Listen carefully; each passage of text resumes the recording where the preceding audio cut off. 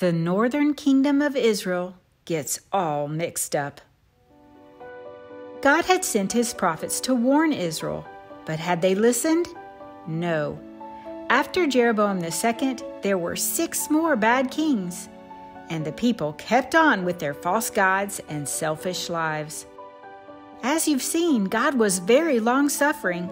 He saved Israel several times in spite of bad leaders because he wanted to uphold his reputation. And when he saw that they had no one to deliver them, no postman, no one to help them get where they needed to go, he stepped in and helped. But eventually, enough was enough for God. He had given Israel so many chances.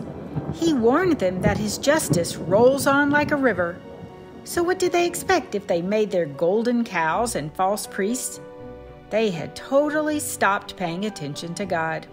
So God let the king of Assyria come and attack the capital city of Israel, Samaria.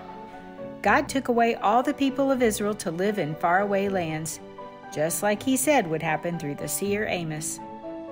Eventually, the people of the kingdom of Israel got so scattered away into other nations that they just became regular people, not set apart, not close, not God's special people. They disobeyed and made up their own religion.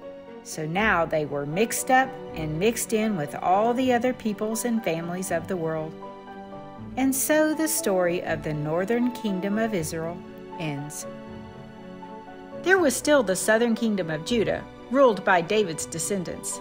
Things were pretty rough there too, but everyone hadn't forgotten God. Plus, God had promised David that he would always have someone from his family on the throne. So God's big plan for his people was definitely not over. And God had promised, through Amos and Hosea and his other prophets, he would remake and reshape and rebuild a people for himself. So watch for it.